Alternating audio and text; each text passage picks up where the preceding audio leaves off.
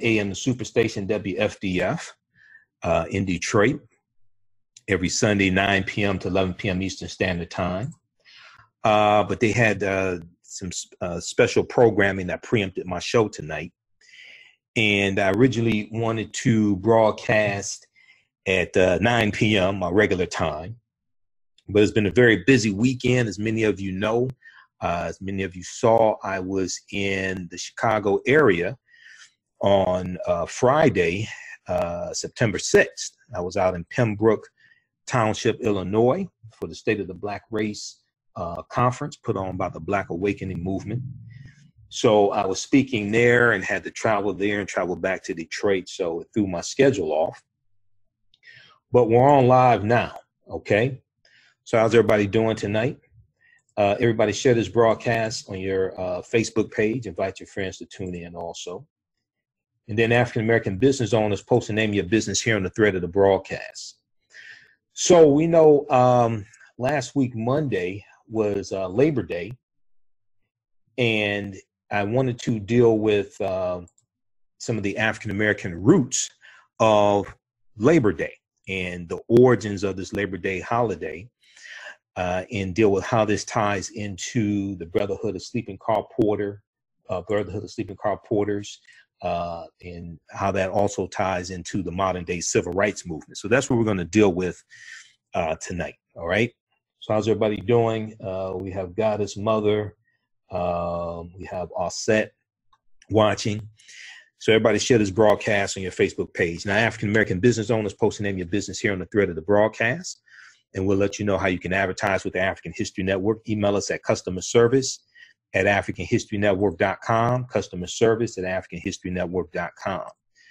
All right. And on the African History Network show, we focus on educating, empowering, and inspiring people of African descent throughout the diaspora and around the world. Because right now, it's correct your own behavior. What you do for yourself, what you do to yourself, and what you allow other people to do to you and get away with is based upon what you think about yourself. What you think about yourself is based upon what you have been taught about yourself. What you've been taught about yourself is based upon everything you've read, heard, and seen about yourself. So when you control the radius of a man's thoughts, you can control the circumference of his actions, because the mind can't do or teach what it doesn't know. Now, we deal with a number of different topics here on the show. We deal with current events, history, politics, economics, entrepreneurship, love, sex, health issues, education, relationships, and more. Sign up for our email newsletter. Text the word Kemet, K-E-M-E-T. Text the word Kemet, K-E-M-E-T, to 22828 to sign up for our email newsletter. Okay. Text the word Kemet, K-E-M-E-T, to 22828 to sign up for our email newsletter. And also visit our website, AfricanHistoryNetwork.com, AfricanHistoryNetwork.com. You can sign up for the email newsletter there as well. All right, we have Sis Ray Lay joined us also. How's everybody doing? Sturge.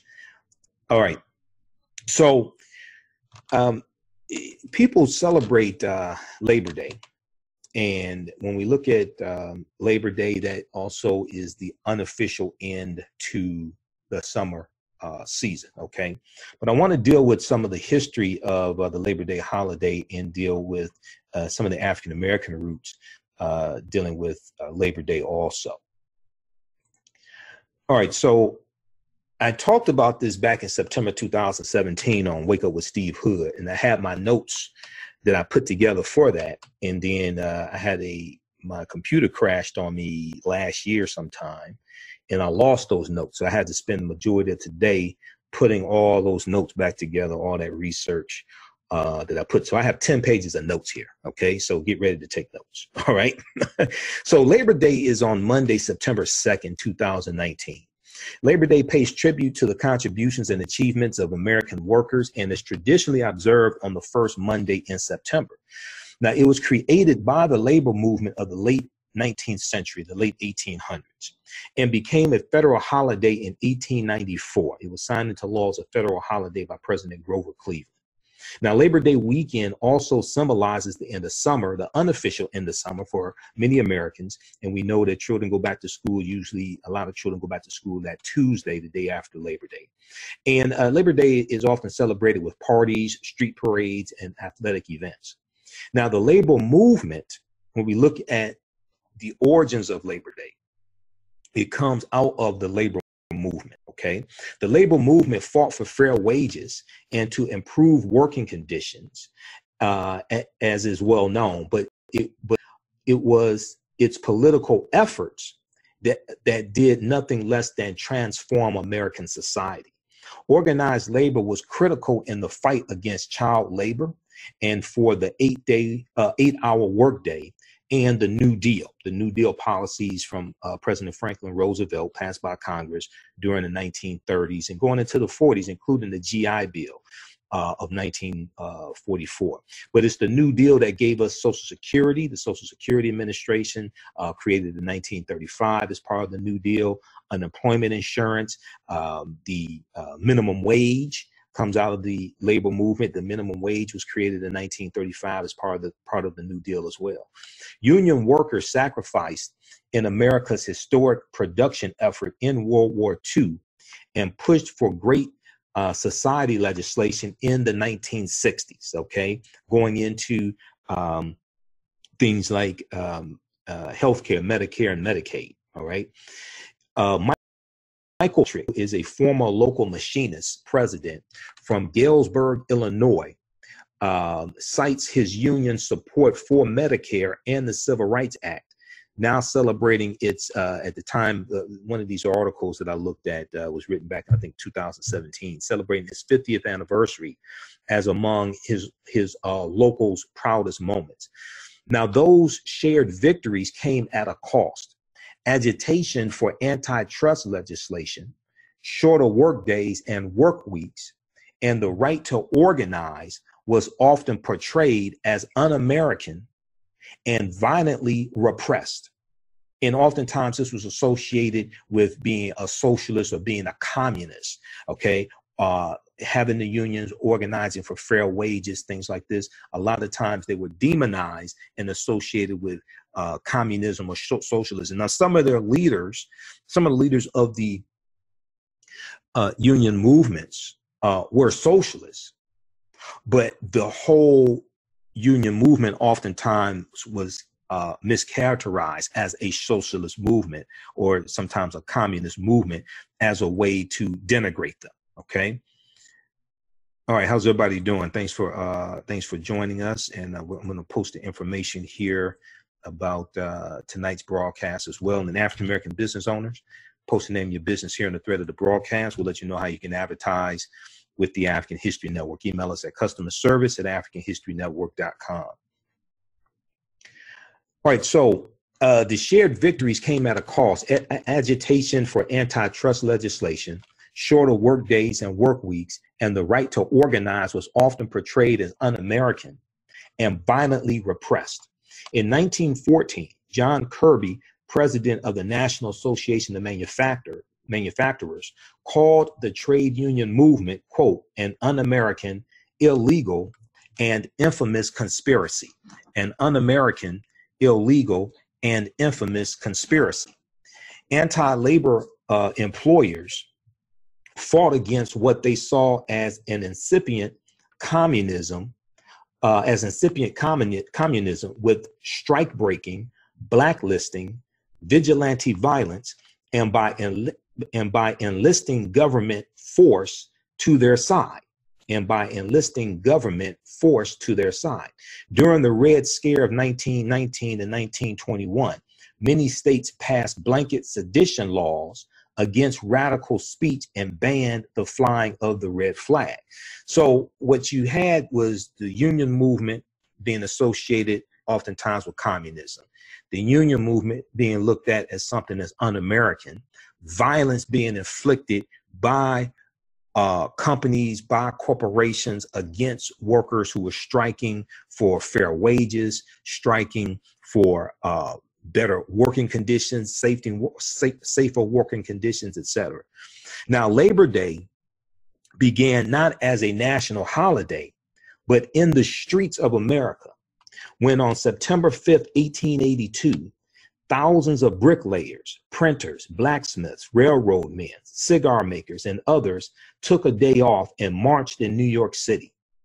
8 hours for work, 8 hours for work, 8 hours for rest, 8 hours for what we will, read one sign. Labor creates all wealth, read another sign.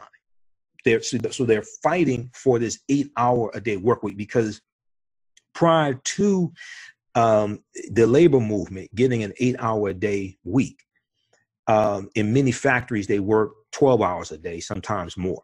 Okay. And you had children as young as 6 years old working in factories, oftentimes alongside their parents, because you didn't have child labor laws. Okay. At this time. So a placard in the following year's parade, 1883, read, "We must crush the monopolies lest they crush us.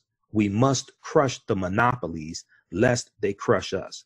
Now, the movement for the holiday grew city by city, and eventually the state and federal authorities made it official. TheAtlantic.com has a really good article dealing with some of the history of Labor Day, called "When Labor Day Meant Something." When Labor Day meant something. And it deals with the origins of Labor Day and separates that from the holiday of Labor Day as it's celebrated oftentimes today with cookouts or athletic events, things like this. Now, why do we celebrate Labor Day? Okay. Labor Day is an annual celebration of workers and their achievements, originated during one of American labor history's most dismal chapters. In the late 1800s, at the height of the Industrial Revolution in the United States, the average American worked 12-hour days and 7-day weeks in order to eke out a basic living, in order just to make a basic living. They were working 12-hour days and 7 days a week. Despite restrictions in some states, children as young as 5 or 6 years old worked in schools, worked in factories and mines across the country, earning a fraction of their adult counterparts' wages, because you don't have largely child labor laws at this time. Okay, all this deals with, all these laws come out of policies, out of politics. These laws had to be put in place. This was legislation that was passed. You know, I do a presentation called 6 Principles of Political Self-Defense, How Laws and Policies Impact the Economic Conditions of African Americans.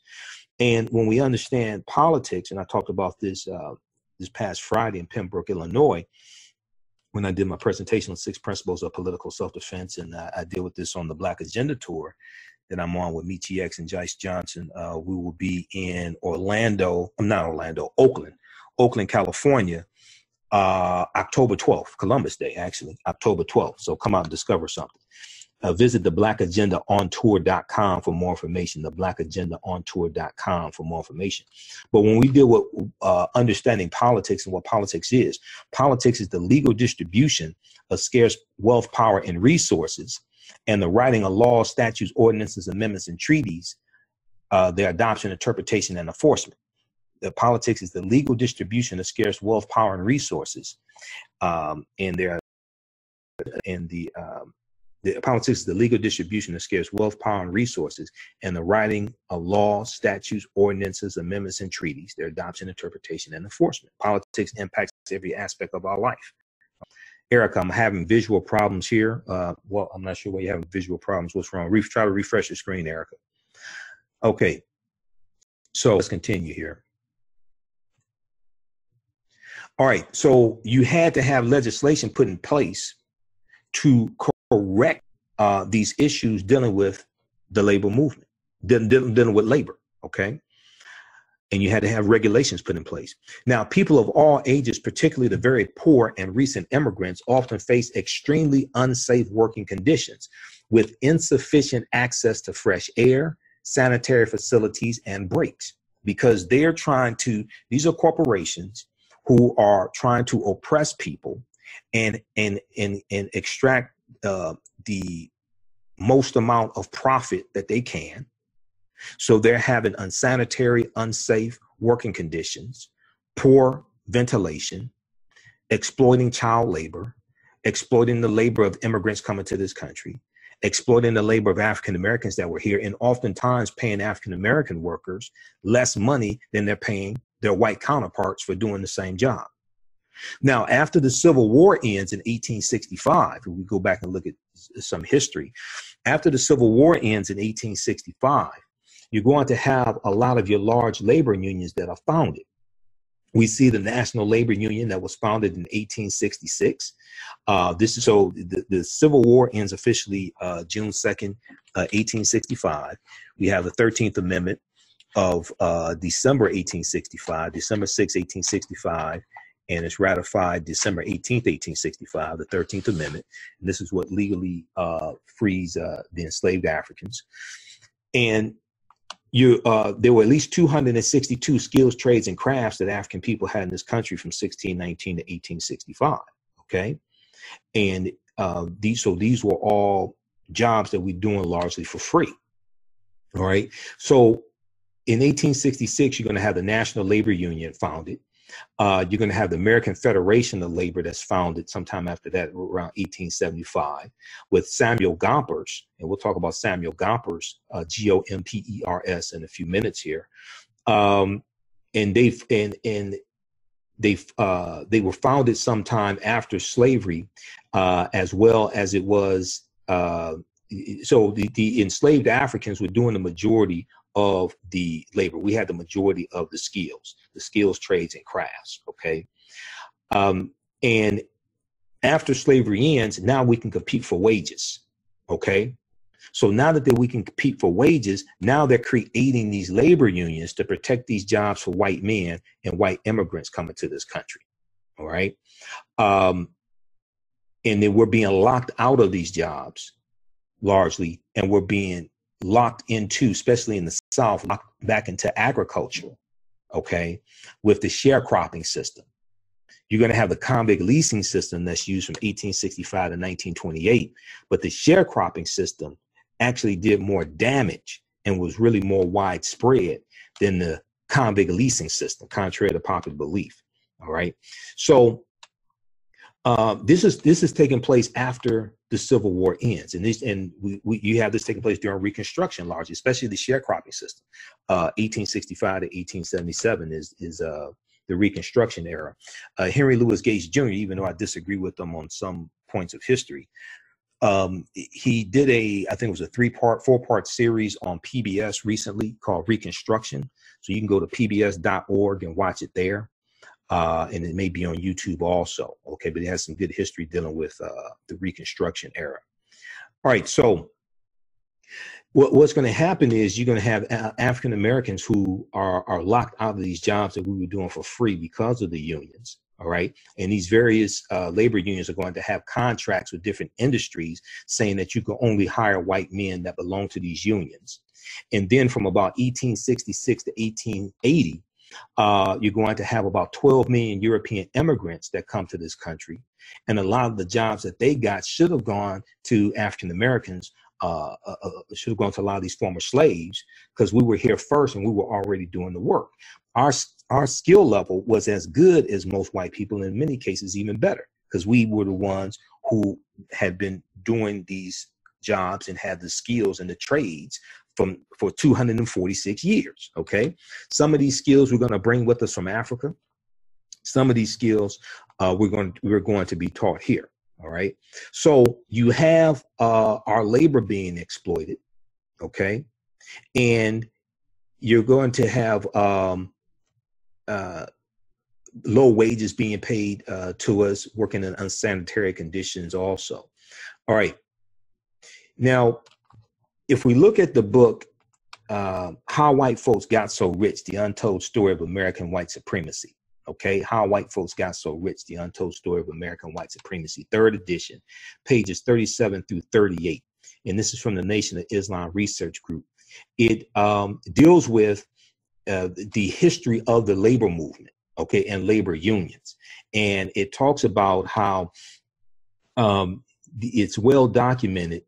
It is very well documented that about how the labor union movement of the late 1800s has arguably done more to destroy Black progress than any other known action of white people, yet it is almost totally invisible in the written histories of African American history, okay, or in the history of America. So this would be outside of slavery, the whole labor movement, and how African Americans largely were locked out of the trade unions, locked out of the skilled trades after, locked out of these jobs after the Civil War ends. Okay. If we just look very quickly here, the book by James E. Newton and Ronald Lewis, The Other Slaves, Mechanics, Artisans, and Craftsmen, that came out in 1978. This book talks about, it lists the 262 skills, trades, and crafts that African people had in this country from 1619 to 1865.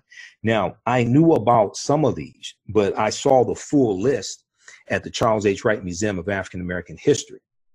And when you go through their main exhibit called "And Still We Rise," and they have a replica of a slave ship, and you go through that, and you go out on the other side, and they take you throughout history, and then you see Frederick Douglass, and you see a statue of Frederick Douglass, statue of Harriet Tubman. But there's a big display on the wall, and it says a working life African American occupations, a working life African American occupations. And it says those owned by skilled tradesmen learned their master's crafts. And it has a directory of occupations held by blacks, artisans, and craftsmen prior to 1865. And the skills, trades, and crafts that they list came from the book, The Other Slaves, Mechanics, Artisans, and Craftsmen, that came out in 1978. Now, some white people opposed teaching these skills, trades, and crafts to enslaved Africans because they said this provided competition for white people. And this is pushing white people out of some of these jobs because the enslaved Africans were doing these jobs for free. And when you look at the Civil War and you look at the South fighting in the Civil War, majority of the men who fought on behalf of the South were not slave owners. Sure, General Robert E. Lee was of Virginia, General P.G.T. Beauregard and Jefferson Davis in Mississippi. Yeah, they were slave owners. But the majority of the rank and file men who fought for the South fought for the Confederacy, fighting to maintain slavery. And the Confederacy secedes from the Union, starting with, the Southern states secede from the Union starting December 20th, 1860 with South Carolina. The majority of these men were poor white men.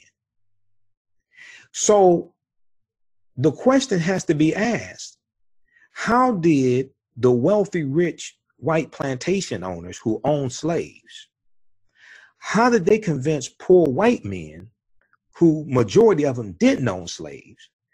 How did they convince them to go risk their lives and fight in the Civil War to maintain something most of them didn't have? Because when you read the statements of secession from these states, Texas, like Mississippi, Alabama, things like this, when you read their statements of secession, they talk about how slavery was central to maintaining their wealth and their way of life. Well, most of these poor white men fighting on behalf of the South don't own slaves. So how did the wealthy white slave owners convince the poor whites to go fight in the Civil War and risk their lives to maintain something most of them didn't have in the first place? What they told them was, if the slaves are free, the slaves are going to take your jobs. They were too dumb to realize the enslaved Africans were already doing their jobs, and they were doing it for free. They were told if the enslaved Africans, 3.9 million slaves, if they're freed, they're going to take your jobs. They didn't realize the enslaved Africans were already doing their jobs, and they were doing it for free. They were both being manipulated by the same people. But they weren't smart enough to understand that. They were both being manipulated and oppressed by the same people. But they weren't smart enough to understand that. Because when you go study the Freedmen's Bureau of the U.S. Bureau of Refugees, Freedmen, and Abandoned Lands, the Freedmen's Bureau.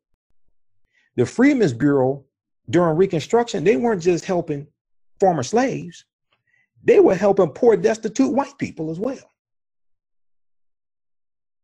So if we look at very quickly some of the skills, trades, and crafts that African people had in this country from 1619 to 1865, we were anchor makers, we were artists, bakers, barkers, barrel makers, bartenders, basket makers, beer makers, blacksmiths, boarding house keepers, boat corkers, boatmen, bonnet press, book binders, boot blacks, which are shoe shine. Those are shoe shine boys, shoe shine men. That's a boot black. Brakesmen, brass founders, brewers, bricklayers, makers, bridle makers, brushers, butchers, makers, capstone workers, carpenters, carpet cleaners, carriage trimmers, carvers, caterers, caulkers, chain makers, chair makers, chimney sweepers, clergymen, clerks, cloak makers, cloth makers, clothes cleaners, clothiers, cigar makers, coachmen, coach painters, cobblers, coffin makers, collectors, confectioners, cooks, coopers, coppersmiths, cotton menders, cracker bakers, crafts instructors, daguerreotypers. Now, what's a daguerreotype? The daguerreotype was the first photographic camera named after John daguerreotype. It was invented in the mid to late 1820s, right around 1826. It became available for commercial usage in the 1830s. That's the first photographic camera, called a daguerreotype, named after its inventor, John daguerreotype. When you see the famous picture of the Black John Hanson, who people mistakenly think was a president under the Continental Congress, the first president under the Continental Congress from 1781 to 1782, there were two John Hansons. There was a Senator John Hanson of Maryland, who was white, who was the first Continental Congress president from 1781 to 1782, and he dies in 1783. Then there was the Black John Hanson, who was the senator to Liberia. And the famous photograph that you see of him is a photograph, not a painting. Now, there are some paintings of him, but the famous depiction of him that we see is a daguerreotype. That is a photograph. That's circa somewhere around 1852, 1856. It's on the Library of Congress website, because I went and researched all of this. It's on the Library of Congress website, okay? So when people think that the Black John Hanson was president, that's a total misunderstanding of history. Because you're looking at a photograph that was taken with a camera that was invented about 40 years after the white John Hanson, who was the president of the Continental Congress, died. He died in 1783. You're dealing with two John Hansons. So, but you have to understand a chronology of history and historical checkpoints to be able to distinguish between the two, to be able to decipher all of this. There were two John Hansons. The Black John Hanson was not president. He's not on the back of the $2 bill either.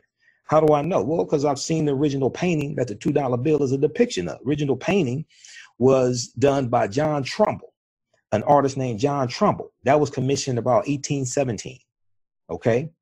And when you look at the original painting, it's on Wikipedia. I've done research on this. You look at the original painting, it's in color. There's nobody of African descent on the back of on the original painting. But there's one senator who there's a shadow in the painting. There's a shadow cast on his face. When the color painting is transferred or then redepicted on the back of the $2 bill in the colors of white or shades of white and green, the shadow that's on one of the senator's face gets darker. So people who then have not seen the original painting that the back of the $2 bill is actually a depiction of would then be misled by other people who haven't done research, who then say, oh, that was John Hanson on the back. He was black. No, it wasn't. Go do some research, please. And I've written articles. I have one video on my YouTube channel that I've done breaking this history down. It's been viewed over 300,000 times. Go to my YouTube channel, Michael Imhotep, Imhotep. Just search for John Hanson, Hanson, Hanson, and they'll come up with the video I've done. I'll go through, take you through our history, break this down, provide you the evidence. Proper documentation ends all conversation. And you can see the difference. You can research this for yourself. You don't have to believe a word that I say. Go research this for yourself. All right. So we need to stop spreading these lies. This stuff is easily researchable, easily verifiable. Okay.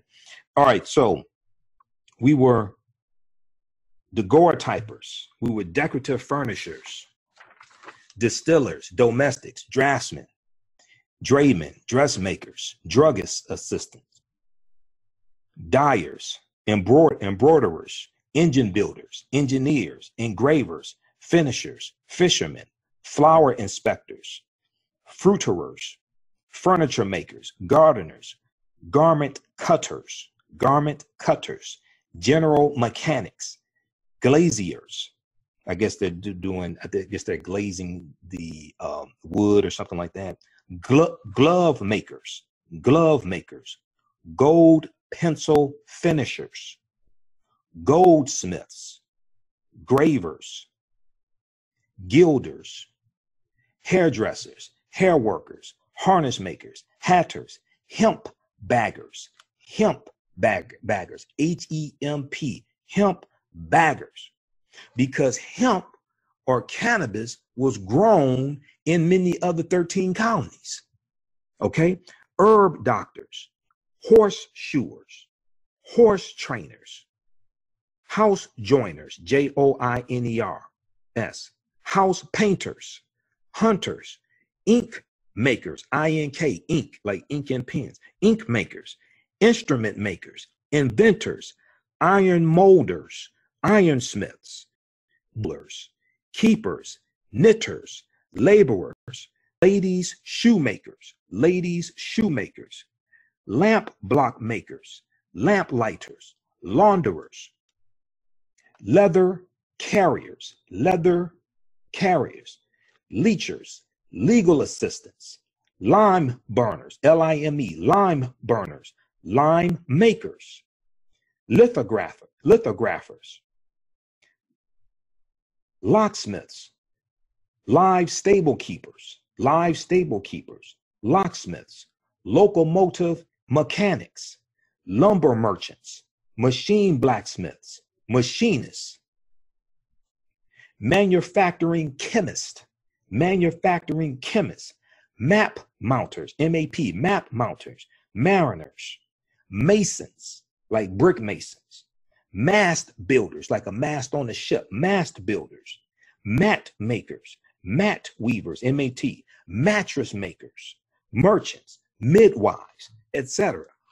We can also throw in wet nurses, okay? There were at least 262, now I've given you about 140, okay? There are at least 262 skills, trades, and crafts that African people had in this country from 1619 up until 1865, all right? So how did I come across this? Now, I knew some of them already. They mentioned some of them in I have all 3 editions of How White Folks Got So Rich, The Untold Story of American White Supremacy. They mentioned a few of them in there, and I've read articles that talk about them, right? So I'm at the Charles H. Wright Museum of African American History back on July 13th, 2012. And I'm looking at this display. And there's a sign there that says you can't take pictures. So I go home, get a pen and pad, come back, and I spend an hour writing them all down, and I numbered them because they weren't numbered. I numbered them. That's how I know there were 202 of them. So I told some of the tour guides there that I knew, because they didn't know how many there were. That's how I know it was 262, I should say. That's how I know there were 262, because I numbered them. after spending an hour writing them down, and I show this when I teach my online course, Ancient Kemet, the Moors, and the Ma'afa, understanding the transatlantic slave trade, what they didn't teach you in school. You know, I deal with some of this. And in a lot of my lectures, I show this to people. You know, this is a copy of it. The original is around here somewhere, but this is a copy of it. I don't even take the original out the house anymore. Okay, this is a copy of it. And this is the first 147. The original is around here somewhere in one of my file folders. Okay, it has the full 262. All right, so these are skills, trades, and crafts that we had in this country. But oftentimes when the history of slavery is told, we were told that we just worked in the fields and picked cotton or cooked the master's food, things like that. No, that's the distorted history that they tell us on the television. That's the distorted history oftentimes they teach us in school. That's not the real history. So if we look at pages 37 and 38, actually 37 through 39, of How White Folks Got So Rich, The Untold Story of American White Supremacy, the third edition. You could look at edition 1 and 2, but the third edition, which is expanded. They talk about the labor union movement of the late 1800s and how it has arguably done more to destroy Black progress than any other known action of white people, yet it is almost totally invisible in the written histories of Black America. Okay. We'll get into that in just a minute. Everybody share this broadcast on your Facebook page. Invite your friends to tune in also. If you like this type of information, you can donate to the African History Network, paypal.me/the AHN show, paypal.me/the AHN show. That helps us keep doing the research, stay on the air, helps me pay when I have to travel to speak at different events, things like this. I'm scheduled to speak at the All Black National Convention, and it's going to be in Houston, Texas this year that Dr. Boyce Watkins organizes. I'm speaking that Sunday, September 27th, I think it is. Also, you can order Hidden Colors 5 at our website, AfricanHistoryNetwork.com. Hidden Colors 5, The Art of Black Warfare, from Director Tariq Nasheed. Each copy you purchase, you get 3 of my lectures in digital download form, automatically free with it. That includes 6 principles of political self-defense that I did July 21st, 2019 at the Black Homeschooling Conference in Atlanta. So that's one of the presentations of mine that you'll get. So we have Hidden Colors 5. Then also you can register for the online course that I teach, Ancient Kemet, the Moors, and the Ma'afa, Understanding the Transatlantic Slave Trade, what they didn't teach you in school. Okay, this is an 8-week, 16-hour online course. We do thousands of years of history. We're going to meet again Monday. It's normally on Thursdays, but I couldn't do this past Thursday because I had to travel to Pembroke, Illinois. So next class we'll do Monday, 8 p.m. Eastern Standard Time. But Ancient Kemet, the Moors, and the Ma'afa, Understanding the Transatlantic Slave Trade, what they didn't teach you in school. Okay, we do thousands of years of history. I do a PowerPoint presentation. We have book references, article references, and we deal with this history chronologically as much as possible. And we deal with the 800-year occupation of Europe by the Africans known as the Moors. Okay, so we do the classes live. All the sessions are recorded. So if you miss anything, you can go back and watch it over and over again. As soon as you register, you can watch classes 1 through 3. There's also about 36 hours of bonus content for you to watch as well. Okay, so it's regularly $130, on sale $80. We just posted the link here. It's also on the homepage of our website, AfricanHistoryNetwork.com, AfricanHistoryNetwork.com. So register for that today. And your children can use it also. I would say it's PG-13, so 13 and up can use it. It's not, I don't curse a lot. It's not like that. It's not vulgar. Okay. But because we deal with the enslavement of African people, you know, we have to deal with some things that are, you know, unpleasant. Okay. All right. So when we look at page 37 of How White Folks Got So Rich, it talks about labor unions, racial cleansing of American labor. Okay. And it talks about how the union movement was specifically designed to do 2 main things. 1, remove African Americans from their jobs in the skilled trades, which they dominated. And 2, to install in those jobs the European immigrants who were flooding into America by the millions. Okay. But European immigrants their labor is being exploited. they're being put into jobs, they're being underpaid, they're being working 12-hour days, things like this. So we are both being exploited by the same people. Now, of course, African Americans are being exploited more because of the history of slavery, but we have to understand what white supremacy is and does. White supremacy pits groups of oppressed people against each other to fight one another so the 1% or 10% stays in power. So scholars attribute the rapid success of immigrant groups directly to the advantages they received through their membership in the American trade unions. While historians have misrepresented African Americans in slavery as being more field hands or being mere field hands, African Americans held a virtual monopoly of almost all skilled and unskilled labor. Okay. And then they break down how we were the engineers, builders, tailors, shoemakers, carpenters, stonemasons, weavers, furniture and cabinet makers, plumbers, painters, sailors, boat makers, carriage makers, blacksmiths, printers, and every other type of skilled artisan. All right. That's on page 38. What I went through was more extensive. Okay. But they lay this out. All right. So when we so they go on to say that Southern writer Thomas Nelson Page said that after slavery, the black man was without a rival in the entire field of industrial labor throughout the South. 95% of all the industrial work of the Southern states was in his hands. 95% of all of the industrial work of the Southern states was in his hands, and he was fully competent to do it. Every adult was either a skilled laborer or a trained mechanic. Now, the book goes on to say, on page 39, they go on to say, indeed, it was once said that if a white man were seen in public doing any form of skilled labor, he would draw a crowd of gawking onlookers. White immigrant laborers could not compete with the African American worker, so the unions came to the rescue.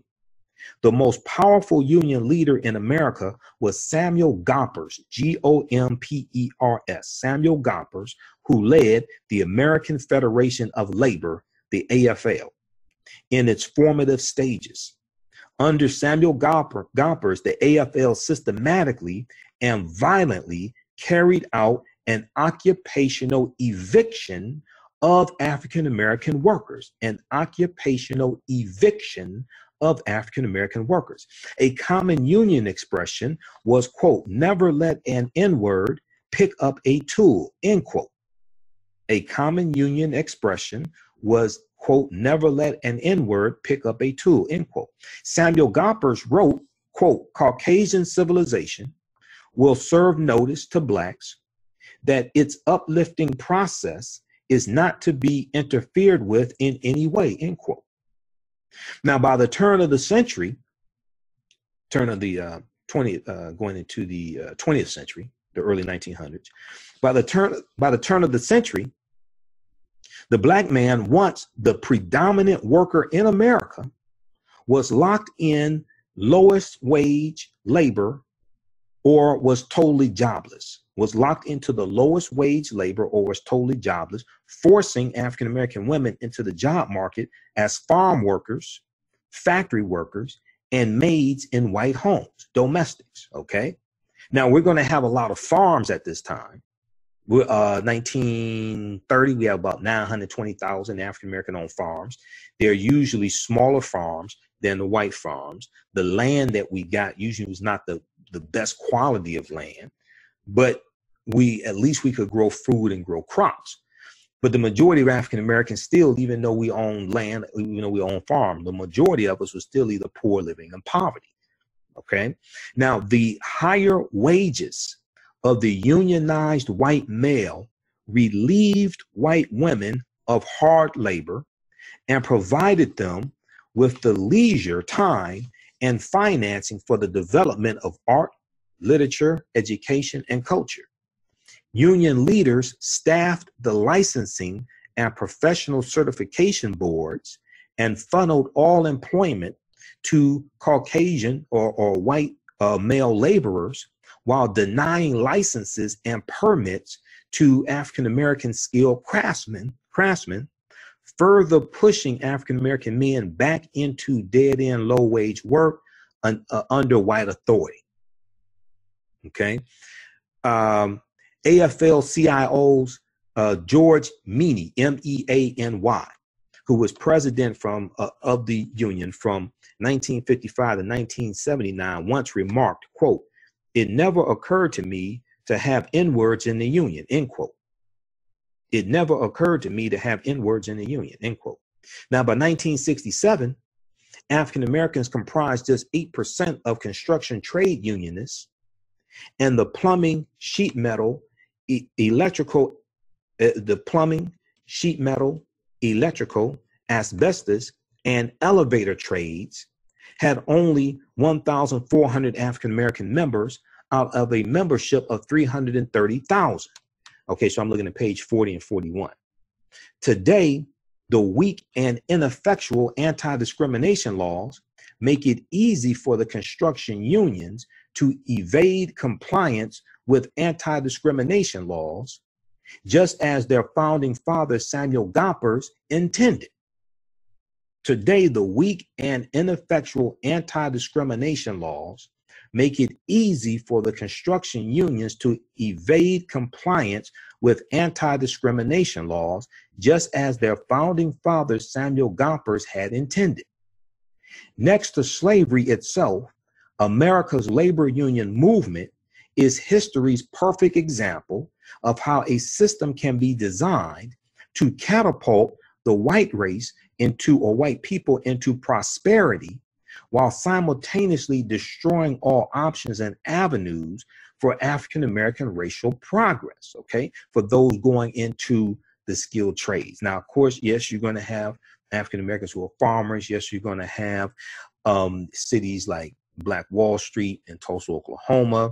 Everybody in Black Wall Street was not wealthy either. I've done a lot of research on that. I've done lectures dealing with the history of Black Wall Street. Yeah, you're going to have about, I think, something like 27 millionaires, but you're going to have some poor people, and you're going to have some domestics. You're going to have African-American women who worked in South Tulsa for white people because they were maids.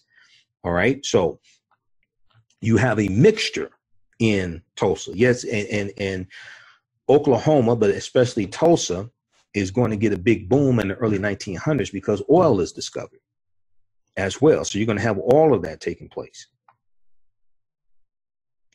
Now, next to slavery itself, American labor union movements is history's perfect example of how a system can be designed to catapult white Americans into prosperity while simultaneously destroying all options and avenues for African-American progress.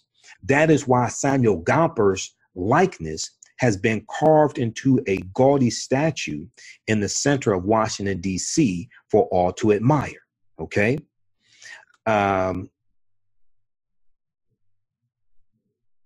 Okay, so check this out, pages 37 through 41 of How White Folks Got So Rich, The Untold Story of American White Supremacy. Okay, this is from NOI.org.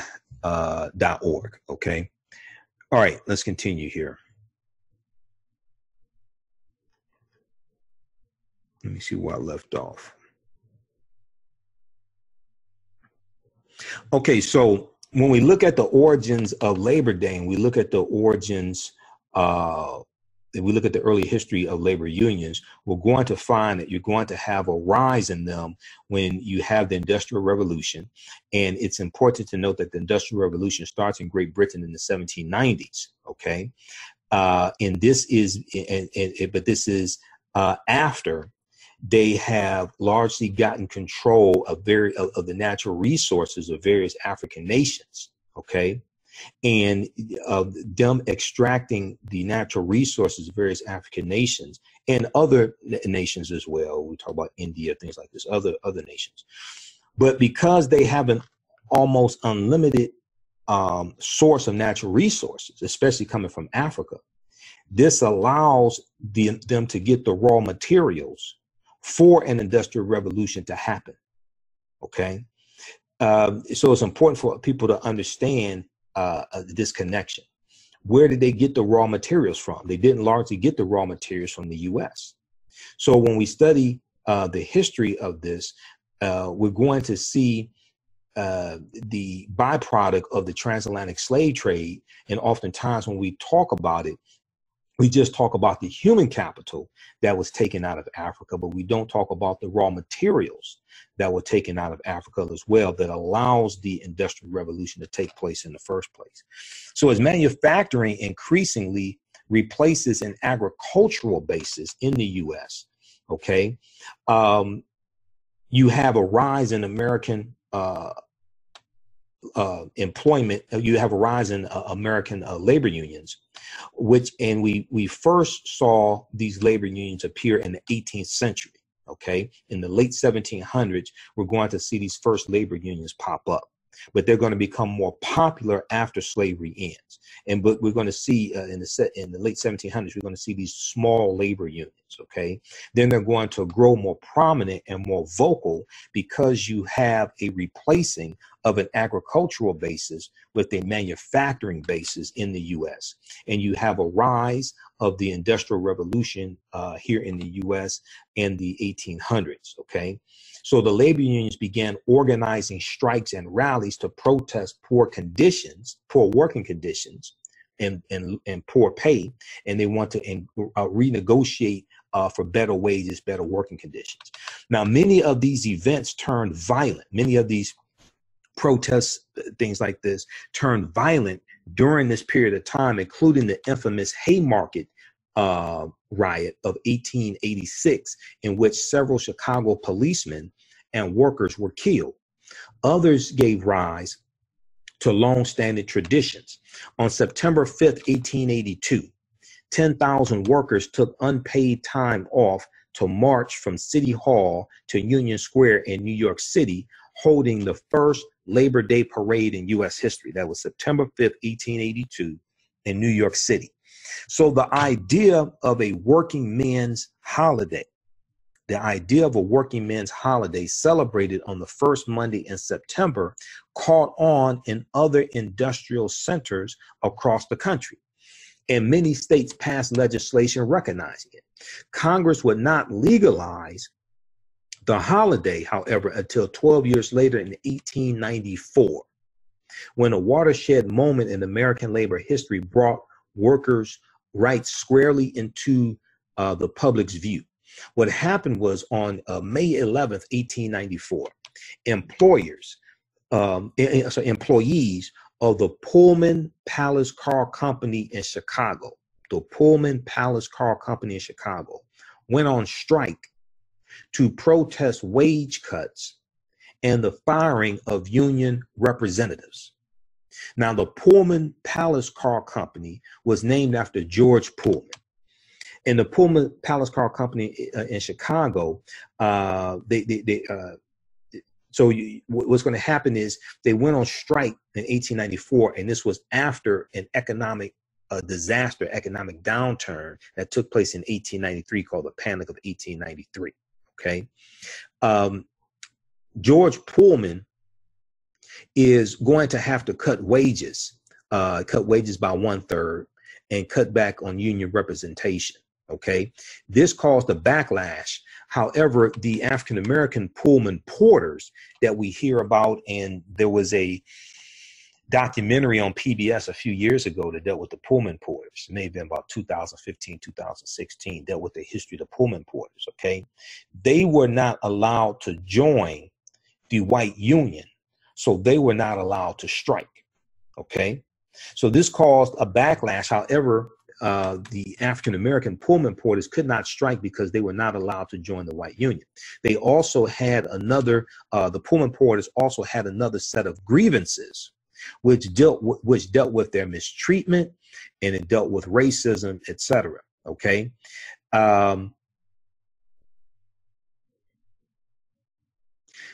So when we look at the Pullman Palace Car Company strike that starts May 11, 1894, it began as unrest in the Illinois town founded by George Pullman, called Pullman, Illinois. Okay, so George Pullman, I mean, this is a fascinating piece of history dealing with George Pullman. He founds a town called Pullman, Illinois, that where his employees lived. Okay, now George M. Pullman, Pullman, was born in 1831 in upstate New York. He was the son of a carpenter. He learned carpentry himself and moved to Chicago, Illinois in the late 1850s. During the Civil War, which was 1861 to 1865, he began building a new kind of railroad passenger car, which had it had a room, it had areas for passengers to sleep. These were the Pullman cars. Okay, now Pullman cars became popular with the railroads, and in 1867, George Pullman formed the Pullman Palace Car Company. He was the creator of the railroad sleeping car.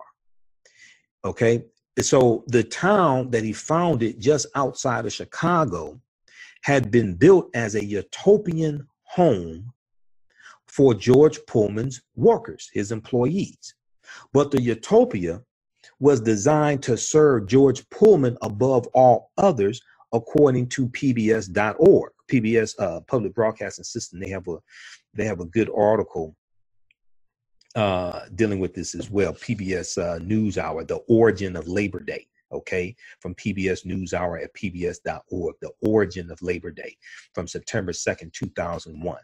So the town that he created was more to quote, its residents all worked for the Pullman Company, their paychecks drawn from Pullman Bank, because he created a bank also. He founded a bank that was there in Pullman, Illinois, and their rent set by George Pullman deducted automatically from their weekly paychecks.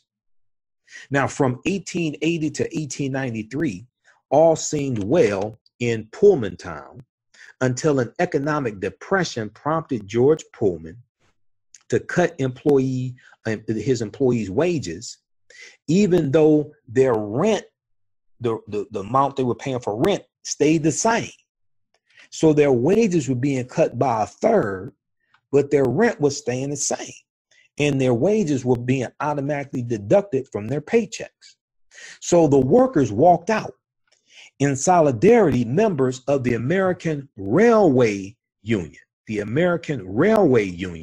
okay, founded by fiery socialist Eugene Debs, D-E-B-S, the American Railway Union took up the cause of the Pullman car workers, and the 150,000 members of the American Railway Union refused to work on trains carrying George Pullman's cars. This prompted a nationwide transportation nightmare. You got 150,000 American Railway Union workers who are refusing to work on trains carrying George Pullman's cars. They're working in solidarity. So in the early 1880s, as George Pullman's company prospered and his factories grew, George Pullman began planning a town to house his workers. The community of Pullman, Illinois was created according to his vision on the prairie on the outskirts of Chicago. In the new town, a grid of streets surrounded the factory. There were row houses for workers, and foremen and engineers lived in larger houses. Okay. The town also had banks, a hotel, and a church. All were owned by George Pullman's company. A theater in the town put on plays, but they had to be productions that adhered to the strict moral standards set by George Pullman. The emphasis on morality was pervasive. George Pullman was determined to create an environment vastly different from the rough urban neighborhoods that he viewed as a major problem in America's rapidly industrializing society. So America is rapidly moving from an agricultural basis to an industrial basis. And you have people moving from the outskirts of the cities, moving from farmland into the inner cities where the factories are. Okay. So saloons, dance halls, and other establishments that have been frequented by working class Americans of the time were not allowed within the city limits of Pullman, Illinois. And it was widely believed that company spies kept a watchful eye on the workers during their hours off the job. The intrusiveness of management in the private lives of workers naturally became a source of resentment. So despite growing tensions among his workers, George Pullman's vision of a paternalistic community organized around a factory fascinated the American public for a time. When Chicago hosted the Columbian Exposition, the World's Fair of 1893, international visitors flocked to see the model town created by George Pullman. So things changed in 1893 because of the Panic of 1893 and a severe financial depression that affected the American economy. George Pullman has to cut the wages of his workers by 1/3, but he refused to lower the rent rates for the company housing. Okay, so what was the Panic of 1893? The depression set off by the Panic of 1893 was the greatest depression America had known and was at that time. Okay, it was only surpassed by the Great Depression of 1929 going into the 1930s. In early May of 1893, the New York stock market dropped sharply, and in late June of 1893, panic selling caused the stock market to crash. A severe credit crisis resulted, and more than 16,000 businesses had failed by the end of 1893. Okay, this is the Panic of 1893. Included in the failed businesses were 156 railroads and nearly 500 banks. Unemployment spread until 1 in 6 American men lost their jobs. The Depression inspired Coxey's Army, C-O-X-E-Y', Coxey's Army, a march on Washington of unemployed men. The protesters demanded that the government provide public works jobs. Their leader, Jacob Coxey, C-O-X-E-Y, was imprisoned for 20 days. The depression caused by the Panic of 1893 lasted for about 4 years, ending in 1897. Now, thoughtco.com has a really good article dealing with financial panics of the 19th century. Financial panics of the 19th century. And one of the ones they talk about is the Panic of 1893. So you can check out that article and do more research. Thought, T-O-H-U-G-H-T, thoughtco.com. So because of the Panic of 1893, and you have 156 railroads that failed and nearly 500 banks, orders for railroad sleeping cars declined because George Pullman's company is manufacturing these railroad sleeping cars. Well, you got these railroads going out of business, so there's less demand for his sleeping cars. So he has to cut back on wages, lay people off, things like this. Orders for railroad sleeping cars declined, and George Pullman was forced to lay off hundreds of employees. Those who remained endured wage cuts, even while rents in Pullman remained consistent. Take-home checks plummeted. And so the employees walked out demanding lower rents and higher pay. The American Railway Union that I talked about a few minutes ago, led by socialist Eugene V. Debs, came to the cause of the striking workers, and railroad workers across the nation boycotted trains carrying George Pullman's cars. Rioting, pillaging, and burning of railroad cars soon ensued. Mobs of non-union workers joined in. In response, the American Railway Union Okay. Okay, sir. So the local branches of the American Railway Union called for a strike at the Pullman Car Company complex on May 11, 1894. Newspaper reports said the company was surprised by the men walking out. All right. So news of the Pullman strike spreads nationwide. Outraged by the strike at his factory, George Pullman closed the plant, determined to wait out the workers. George Pullman's stubborn strategy might have worked, except the American Railway Union members called on the national membership to get involved. The union's national convention voted to refuse to work on any train in the country that had a Pullman car, which brought the nation's passenger rail service to a standstill. George Pullman had no power to crush a strike which had suddenly spread far and wide. The American Railway Union managed to get about 260,000 workers nationwide to join in the boycott. Okay, so not just their union members, but workers and people didn't even belong to their union. They got to join in. At times, Eugene V. Debs, the leader of the American Railway Union, was portrayed by the press as a dangerous, radical, leading an insurrection against the American way of life. The strike instantly became a national issue. President Grover Cleveland, faced with nervous railroad executives and interrupted mail trains, okay, trains delivering mail, all right, President Grover Cleveland declared the strike a federal crime, and he deployed 12,000 troops, U.S. troops, to break the strike. This is President Grover Cleveland. Violence erupted and 2 men were killed when U.S. deputy marshals fired on protesters in Kensington, Illinois, near Chicago. But the strike was doomed.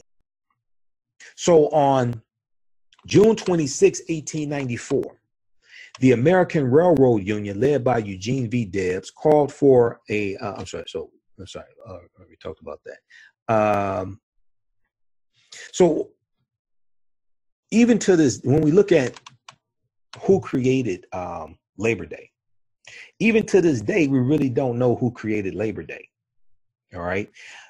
What's going to happen is, because of this strike, because Grover Cleveland sends in Union troops, this causes animosity between the unions and Grover Cleveland. So the creation of Labor Day was like an olive branch that Grover Cleveland was extending to them.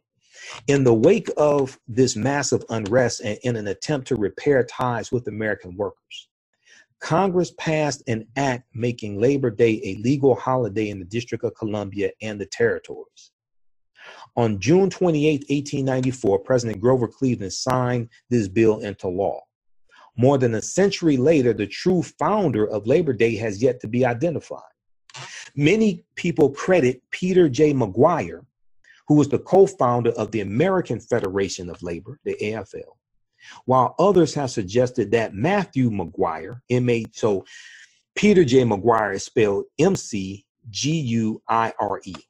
okay? You have others who suggest that Matthew Maguire, Maguire,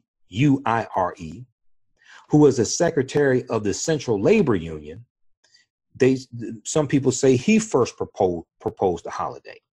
Now, in an article from the Atlantic.com, Atlantic has a good article dealing with when Labor Day meant something, okay?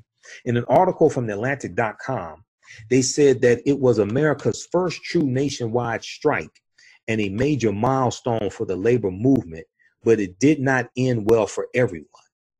President Grover Cleveland, under pressure from the railroad industry and the U.S. Postal Service, because the U.S. Postal Service transported their mail on the railroad cars on the trains. They pleaded with Grover Cleveland to get involved in the strike, so he declared the strike a federal crime. And he sent in the Union troops to break it up, sending 12,000 Union troops. Now, now, according to the Atlantic, it was America's first true nationwide strike and a major milestone for the labor movement. Okay. And then you had, let's see, David Ray Papke, P-A-P-K-E, who's the author of the book, The Pullman Case, P-U-L-L-M-A-N, The Pullman Case, describes the rioting and arson that ensued from this strike and was suppressed. While death counts vary from various sources, Time magazine called it, quote, one of the bloodiest strikes in U.S. history, end quote. Okay. Now, while the strike came to an abrupt end and George Pullman employees promised never again to unionize, okay, this is one of the outcomes. George Pullman's, his employees promised never again to unionize.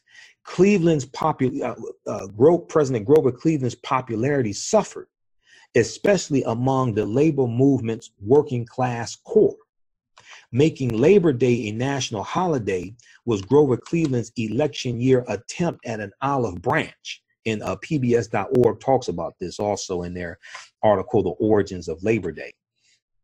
Although it did not succeed in winning him another term. All right. Now, Grover Cleveland serves 2 non-consecutive terms. President Grover Cleveland serves 2 non-consecutive terms. If we look at this, book here, how you doing, Gertha, and Eugene? How y'all doing? If we look at this book here, Presidents, Every Question Answered. Okay, everything you can possibly want to know about the nation's chief executives. We look at this book here. It gives history on all of the presidents, okay? And if we look at Grover Cleveland, okay, Stephen Grover Cleveland, he served 1885 to 1889, okay, and then 1893 to 1897, all right? So 1894, you know, when the strike takes place, he's president. And if you look at the cover of this book and you actually count from George Washington to Donald Trump, there have only been 44 U.S. presidents. Stephen Grover Cleveland served 2 non-consecutive terms as president, so he gets counted twice. This is why I don't call Trump 45, because there have only been 44 U.S. presidents. Okay. All right. So you go research that yourself also. All right. Now, let's continue. I told you I have a lot of information on this because I was pulling together all my notes and things like this and putting this all together in one document. All right. Now, over time, however, as tensions eased between unions and the establishment, the holiday of Labor Day had less to do with labor leaders and the history of labor unions, and it had more to do with retail figures, more to do with crowds, things like this, and it became more associated with the unofficial end of summer, more associated with, oh, okay, about the school, things like this. Time magazine has a good article entitled How a Bloody Railroad Strike Paved the Way for the First Labor Day. How a bloody railroad strike paved the way for the first Labor Day. All right. So when we look at the African American Labor Day, we see this tying into the Pullman Porters. Okay. So we know in 1867, as I said before, Chicago industrialist George Pullman revolutionized rail travel with his famous Pullman cars. Okay. Now, when a Pullman car was leased to a railroad, it was equipped with highly trained porters to serve the travelers. The cars were staffed with recently freed enslaved Africans. Okay. Because this is 1867. 2 years after slavery ends. So the cars were staffed with recently freed enslaved Africans, whom George Pullman judged to be skilled in service and willing to work for low wages, skilled in service and willing to work for low wages. Soon, the Pullman Rail Car Company was the largest employer of African Americans in the country, with the greatest concentration of Pullman porters living on Chicago's South Side. Labor Day was nationally established after the Pullman strike of 1894. Okay. The strike, however, did not include the African American Pullman porters or conductors on the trains, but for because the African Americans were not allowed to join that white union, so they couldn't strike. But for the African American porters, racism fueled part of their dissatisfaction, and their issues were not addressed at that time. Now, in their home neighborhoods, to be a Pullman porter was considered a prestigious position. The job offered a steady income, an opportunity to travel across America, and a life largely free of heavy physical labor, which was rare for African Americans in that era, because most African Americans at that time were still had an agricultural basis. So either we were farmers, we own farms, or we're going to acquire land, okay, or we're sharecroppers. All right. Now, historian Timuel Black, Timuel, historian Timuel Black recounts, quote, they were good looking, clean, and immaculate in their dress. Their style was quite manly. Their language was very carefully crafted so that they had a sense of intelligence about them. They were good role models for young men. They were good role models for young men. Okay. So he's talking about the Pullman porters. And I think they have on YouTube, I think they have the documentary dealing with the Pullman porters. Okay.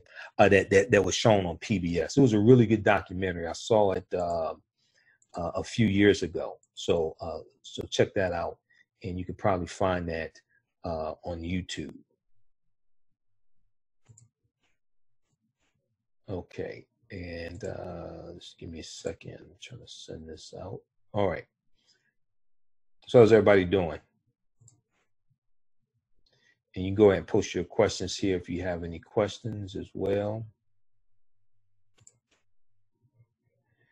All right, so if you like this type of information, you can donate to the African History Network, paypal.me/the AHN show, paypal.me/the AHN show. And let me check some here. We should still be broadcasting. All right. Okay, Gary, how you doing? Gary, Gertha, how you all doing? If you like this type of information, you can donate to the African History Network, paypal.me/the AHN show, paypal.me/the AHN show.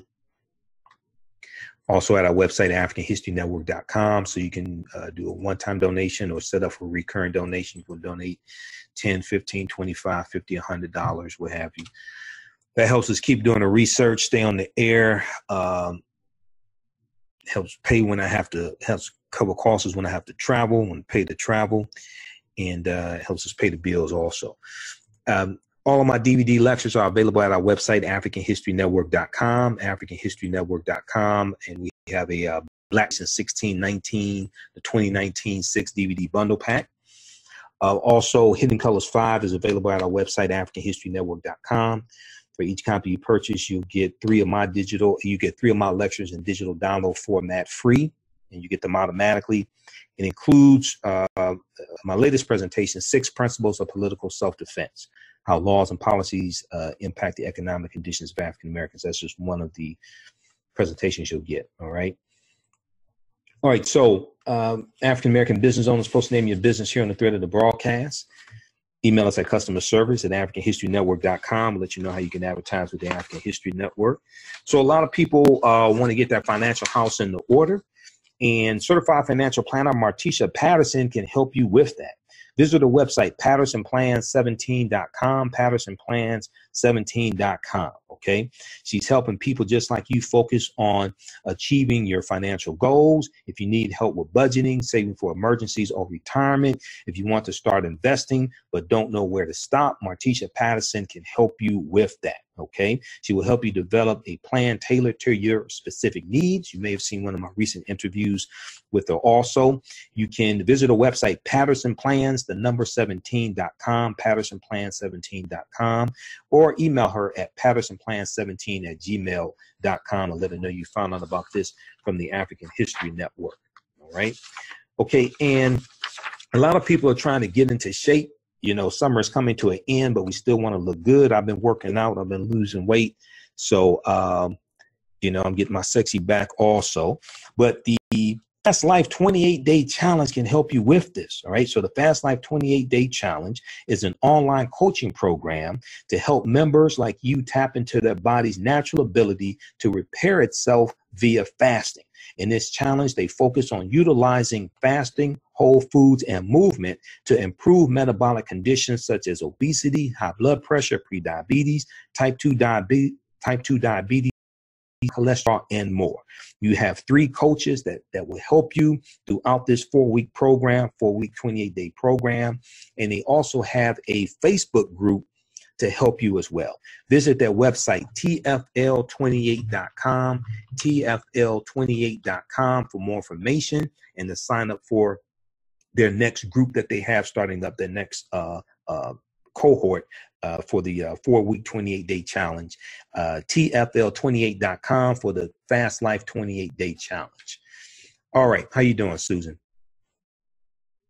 Okay. And then we have our online course coming up, class number 4, Ancient Kemet, the Moors, and the Ma'afa, Understanding the Transatlantic Slave Trade, what they didn't teach you in school.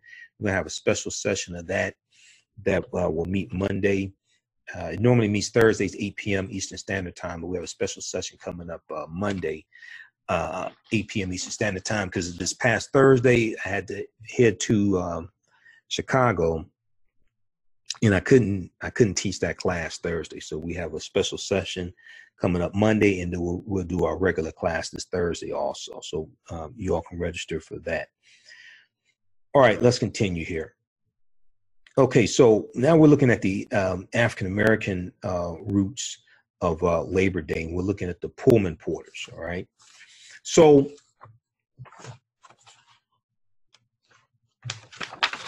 historian Tamil Black recounts about the Pullman Porters, and he said they were good-looking, clean, and immaculate in their dress. Their style was quite manly. Their language was very carefully crafted, so they had a sense of intelligence about them. They were good role models for young men. Okay, they were good role models for young men.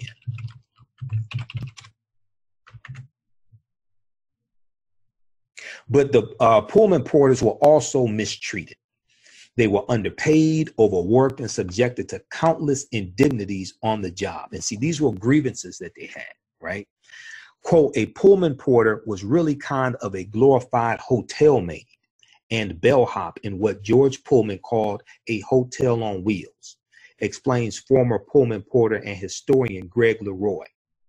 The Pullman Company just thought of the porters as a piece of equipment, just like another button on a panel, the same as a light switch or a fan switch, end quote. But keep in mind, George Pullman starts in 1867. He's hiring former slaves, okay? So he thinks of as lowly in the first place. He thinks of them as just, they should be just grateful for whatever they have, for whatever he's paying them. They should just be grateful for that, okay? Now, George Pullman demanded 400 hours a month or 11,000 miles, sometimes as much as 20 hours at a stretch. And he paid ridiculously low wages. In 1926, so this is the year after the Brotherhood of Sleeping Car Porter organizes, okay, A. Philip Randolph. In 1926, an average of $810 per year is what George Pullman paid in salary, okay? Now, they're going to make money from tips, but this is what he paid in salary, an average of $810 per year. This was about $7,500 in today's dollars. Lynn Hughes of the A. Philip Randolph Pullman Porter Museum said, quote, "It did not pay a livable wage, but they made a living with the tips that they got because the salary was nothing," end quote. Now, the company expected its employees to pay for their own meals, supply their own uniforms and shoe polish, and allow them only short naps on couches in the smoking car. Disgruntled Pullman porters began to question their situation and decided to take on the enormously powerful company. In 1925, the Pullman porters formed a union called the Brotherhood of Sleeping Car Porters. This marked the beginning of a 12-year struggle for dignity, better working conditions, and fair pay. Its leaders were charismatic African-American activist A. Philip Randolph and former porter Milton Webster, who was the head of the Chicago Union Local. Their eventual triumph marked the first time in American history that an African-American union forced a powerful corporation to the negotiating table. It was a significant step toward a significant step forward for African-American equality. Now, the union members learned how to organize and negotiate. They discovered that even in a time of great prejudice in America, African-Americans could affect change if they stood together and persevered. Let me repeat this. Because of their experience in the Brotherhood of Sleeping Car Porters, and because of their fight against the Pullman Car Company and George Pullman, they discovered that even in a time of great prejudice in America, African Americans could bring about change. They could affect change if they stood together and persevered. Now, they would later apply these techniques to the civil rights movement, the modern day civil rights movement. So we know that A. Philip Randolph is going to become instrumental in the modern day civil rights movement. And he was looked at as one of the big six Negro leaders as well. So the union members of the Brotherhood of Sleeping Car Porters learned how to organize and negotiate. Okay. So we're going to see that the racism in the members of the Brotherhood of Sleeping Car Porters, they realized even at a time of racial prejudice and racism in America in the late 1920s and 30s, they realized that they could bring about change by working together and persevering. These tactics will later be applied to the civil rights movement. Okay. So even though we look at the modern day civil rights movement as starting December 5th, 1955 in Montgomery, Alabama with the Montgomery bus boycott, some people look at the beginning of the modern day civil rights movement with the killing of Emmett Till, August 28th, 1955 in Money, Mississippi, and what took place afterwards, the trial, the fight to gain evidence and to bring forward witnesses, things like this, right? So the trial and the support given to Emmett Till's family and the international attention of his execution, this execution of a 14-year-old African-American boy. His cousin Simeon Wright passed away in September 2017. So on September, I think it was September 8th, 2017, on Wake Up with Steve Hood on 9:10 a.m. the Superstation, I did a segment dealing with the African-American route to Labor Day. And I talked about Emmett Till's cousin, Simeon Wright, passing away. Okay. So Simeon Wright was 74 years old when he died of bone cancer. And he was the cousin of Emmett Till. And he was there in the bedroom with Emmett Till the night of August 28th, 1955. Okay. And going to that morning, that early morning, when the two white men, Roy Bryant and J.W. Millam, came into his bedroom and kidnapped him, okay, and took him out and killed him. All right. So Simeon Wright wrote a book in 2010 to talk about Emmett Till and set the record straight. All right, about what actually happened. So the seeds of the civil rights movement, okay, the seeds of the modern day civil rights movement were planned going, those seeds were planted going back to 1925 and in the 1930s.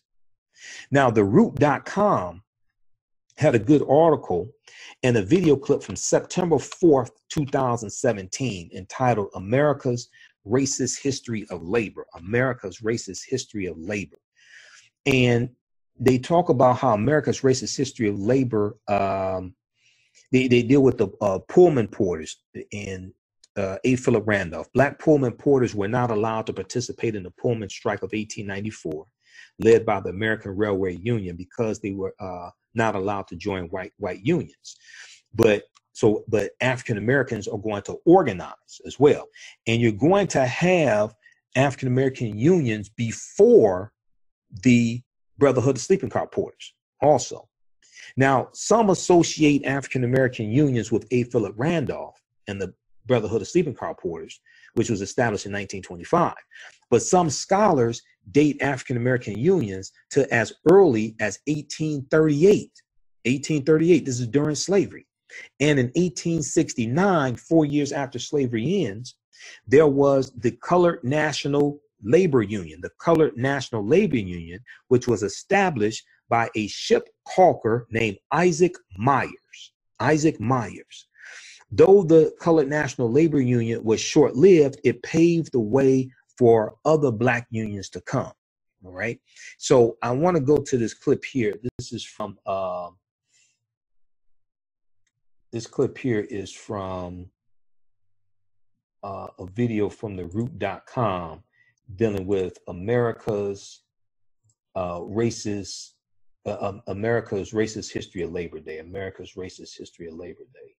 So let me turn up the volume and start this up. You should be able to hear this. Just a second here. Labor Day is a time to recognize the American labor movement. You know, the contributions that workers have made to this country. Newsflash, Black labor built this country. After slaves were legally freed in 1865, Black folks had a hell of a time finding employment, joining unions, and eventually the labor movement.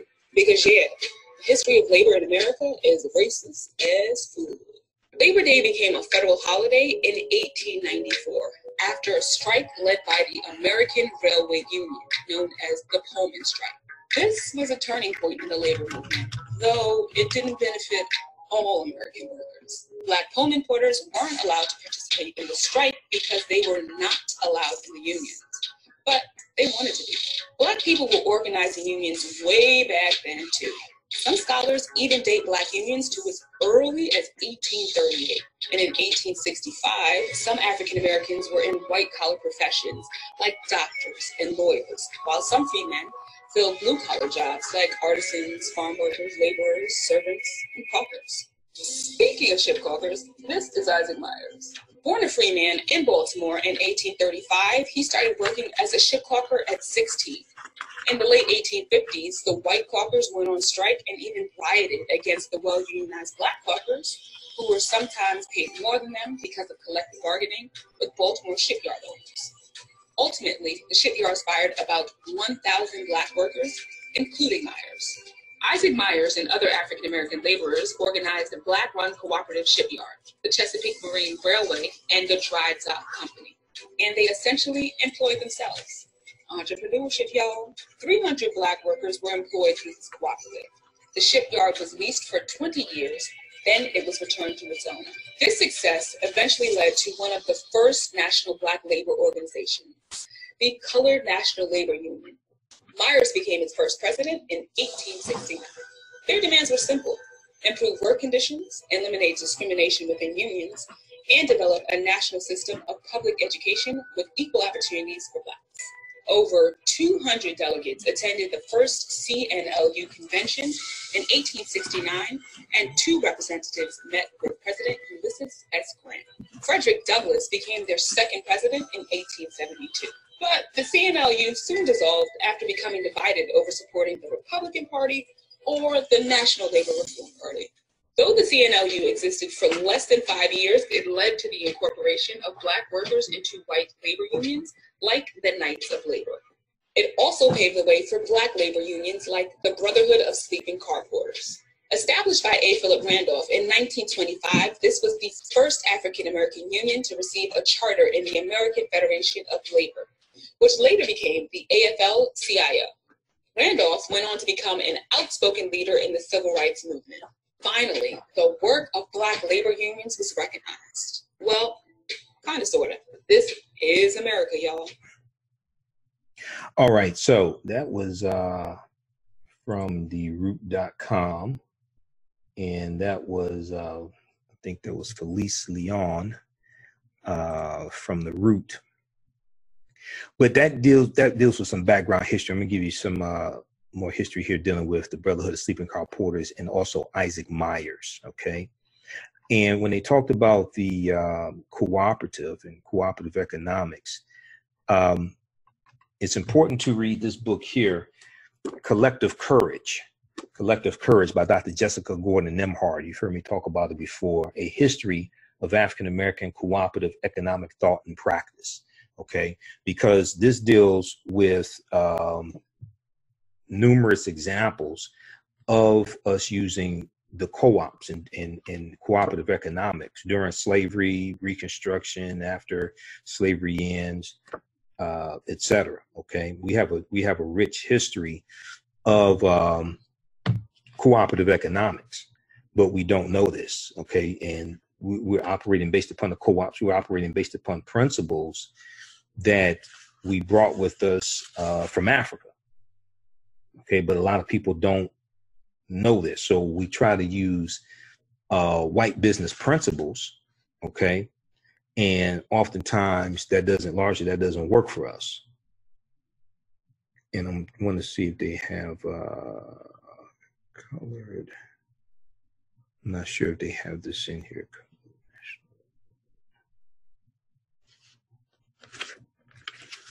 I want to see if she talked about Isaac Myers in here because I don't remember. But this is a good book to get. I interviewed Dr. Jessica Gordon Nemhard a few years ago.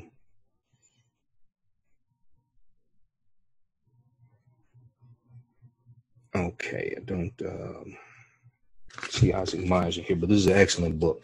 Okay, so if we look at,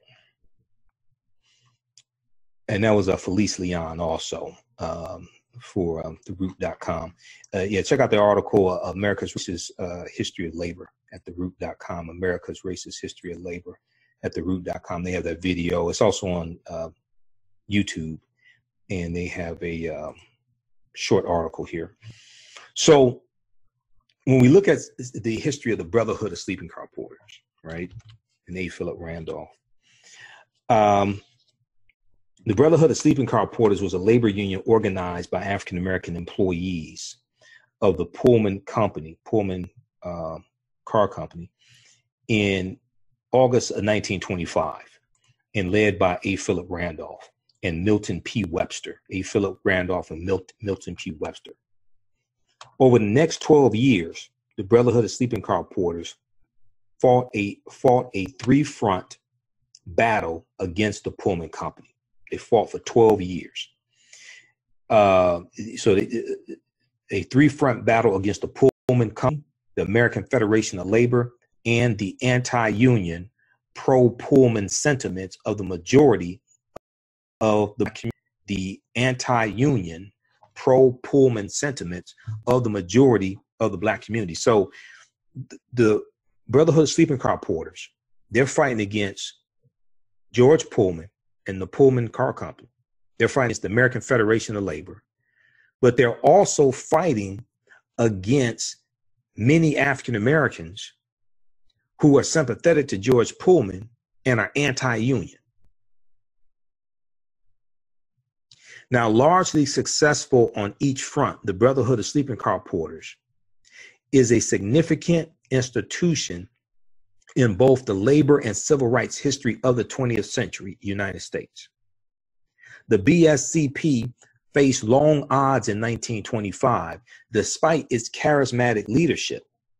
The union attracted only a small number of rank and file workers, and at no point before 1937 did it enroll a majority of porters. Most African American leaders outside of the organization distrusted labor unions and moreover viewed George Pullman, whose company provided jobs, relatively high incomes in comparison to the incomes that most African Americans were making, relatively high incomes, even though African Americans were being paid, the sleeping car porters, as you talked about, in 1926, they were making on average in salary $810 a year and had poor working conditions. But that was something looked up to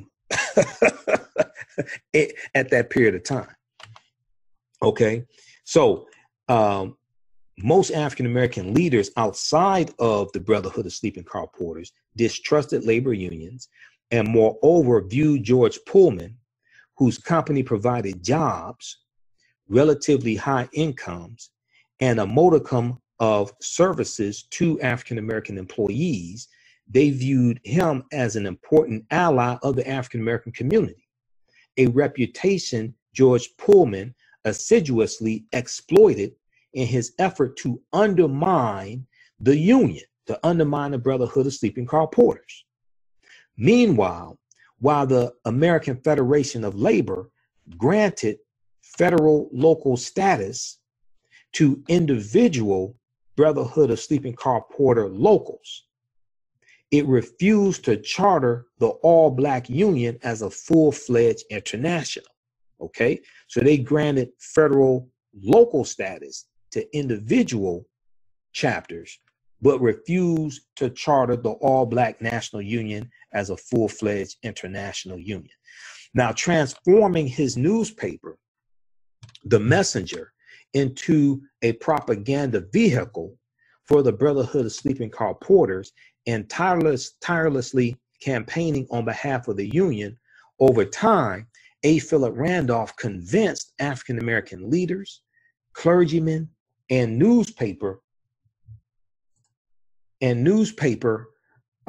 editors that George Pullman's paternalism masked what was in fact a servile position for African Americans within the company and a subtle recapitulation of the master-slave relationship. So what A. Philip Randolph is telling them is like, wait a second. Pullman is exploiting the labor and conditions of African Americans, just as our labor was exploited on the plantations. These are plantations on wheels. This is what he's explaining to them. So in the process, the Brotherhood of Sleeping Car Porters became both a vehicle and a symbol of African American advancement, and according to one historian, helped facilitate the, quote, rise of protest politics in Black America, end quote. The rise of protest politics in Black America. Blackpast.org has a good article entitled Brotherhood of Sleeping Car Porters, 1925 to 1978.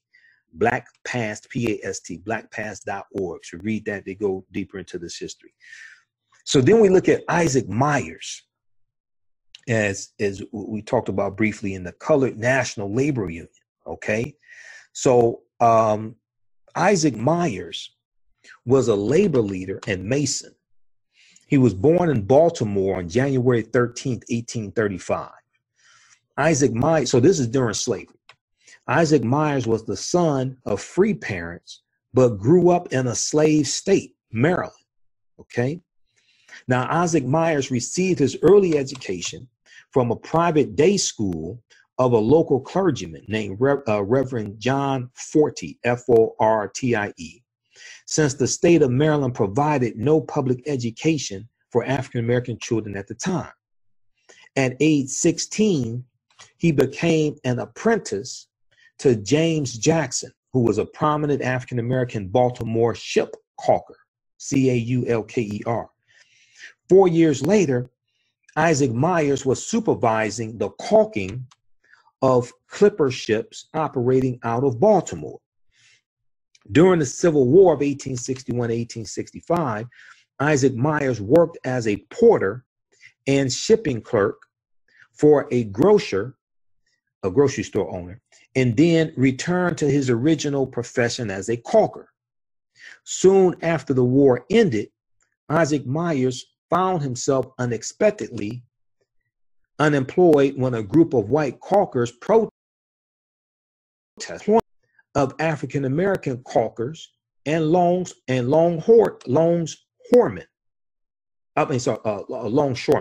Longshoremen. Okay, so you have, once again, you have these unions being formed after the Civil War ends. They're trying to protect these jobs for white men and push African Americans out of these jobs and out of these skilled trades. So in response to the strike, Isaac Myers proposed the creation of a union for African American caulkers. The newly created union, called the Colored Caulkers Trade Union Society, decided to form a cooperative company that would own a shipyard and railroad. Pooling their resources, the workers issued stock and quickly raised $10,000 in subscriptions among African-American Baltimore residents.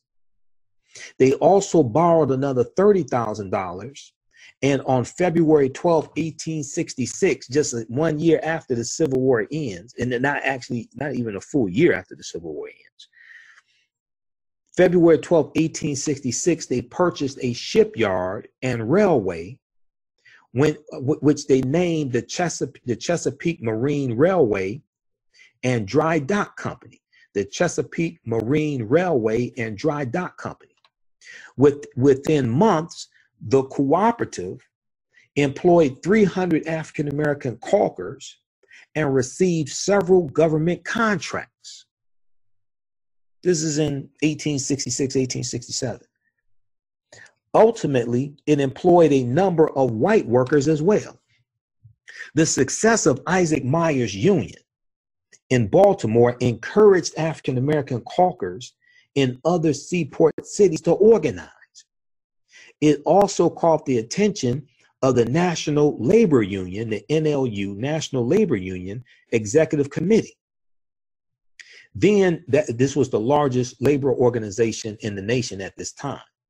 In 1869, the National Labor Union invited Isaac Myers' Colored Caulkers Trade Union Society to its annual convention meeting in Philadelphia. The NLU declared it would welcome African-American unions into its federation. Meanwhile, Isaac Myers was elected president of the Colored National Labor Union, the Colored National Labor Union, the first organization of its type in history. Isaac Myers appealed to African-American workers to join unions and called on white unions to accept them as full members. Expecting the full support of the National Labor Union, he soon learned that the predominantly white organization insisted that African-American union members abandon the Republican Party and join the Labor Reform Party. So the Republican Party at this time was the party of Lincoln. Even though Lincoln was assassinated, shot April 14th, 1865, the overwhelming majority of African Americans are Republicans at this time, because it was Republicans. You had those radical Republicans during Reconstruction that are pushing for rights and resources for African Americans, for former slaves. But the National Labor Union wants African Americans, as conditions of becoming members of the National Labor Union, to abandon the Republican Party and join the Labor Reform Party. When African American union members led by Isaac Myers refused to abandon the Republican Party, they were not invited back to the National Labor Union. There's always a catch there. There's a lot of notice a lot of times. There's always a catch. Now, with no allies among the larger labor movement, the colored National Labor Union soon found itself isolated, and it disbanded and collapsed by 1871.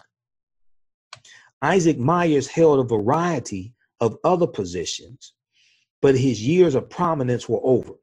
He worked as a detective for the Baltimore Post Office between 1872 and 1879. Between 1879 and 1882, he operated a small Baltimore coal yard, C-O-A-L, coal yard. For the next 5 years, he worked as a U.S. government revenue officer who inspected goods for customs duty. Isaac Myers also organized and became president of the Maryland Colored State Industrial Fair Association, the Colored Businessmen's Association of Baltimore, the Colored Building and Loan Association, and the Aged Ministers Home of the AME, African Methodist Episcopal Church. He also authored the Mason's Digest. Isaac Myers married twice and had several sons, one of whom became a leading political figure in Ohio. Isaac Myers died in Baltimore in 1891. So blackpast.org has a good article dealing with Isaac Myers and the Colored Caulkers Trade Union Society. Isaac Myers, 1835-1891 at blackpast, P-A-S-T, blackpast.org. All right. So when we look at Labor Day celebrations, Labor Day is still celebrated in cities and towns across the United States with parades, picnics, barbecues, fireworks, displays, and other public gatherings. For many Americans, particularly children and young adults, it represents the end of summer and the start of back to school season. Okay. Now, in 1968, you had the Uniform Monday Holiday Act, which passed Congress and was signed into law. They was signed into law by, they was signed into law. The Uniform Monday Holiday Act of 1968 changed several holidays to ensure they would always be observed on Mondays, so that federal employees could have more three-day weekends. The Uniform Monday Holiday Act, signed into law on June 28, 1968, moved George Washington's birthday, Memorial Day, and Columbus Day to fixed Mondays each year. Okay. And History.com has a article dealing with Labor Day history. So they have more information there, give you more background information. DailyCause.com has an article from 2015, I think this is. Labor Day, the Labor Movement and Black Americans. Labor Day, the Labor Movement and Black Americans. DailyCause.com, K-O-S. And part of the article, they cite an op-ed article from thegrio.com written by Theodore R. Johnson, who wrote about Labor Day and some of the African-American roots of Labor Day.